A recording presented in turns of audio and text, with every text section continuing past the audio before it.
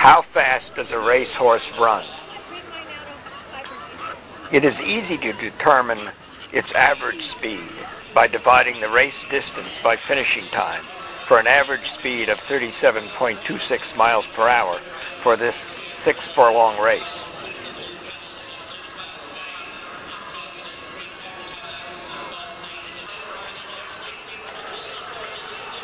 But how fast is the winner going as it crosses the finish line and putting out its maximum effort?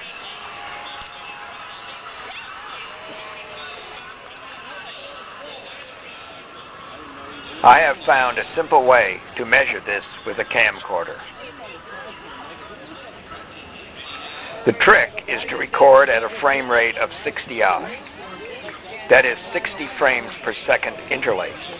In interlaced video, each frame contains 2 fields, recorded in sequence and separated by half the time per frame.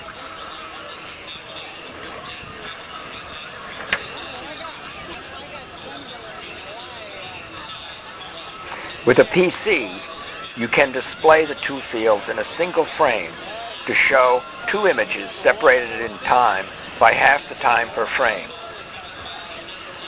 You do this by using your editing program to take a snapshot of a single frame.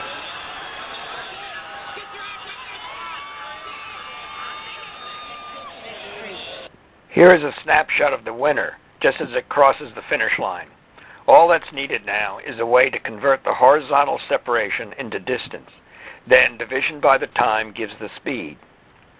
I use the distance between the finish and 16th mile poles to calibrate the horizontal. The result is 41.2 miles per hour for number 9 as it crosses the finish line. This compares to an average speed of 37.9 miles per hour for this 6-furlong race.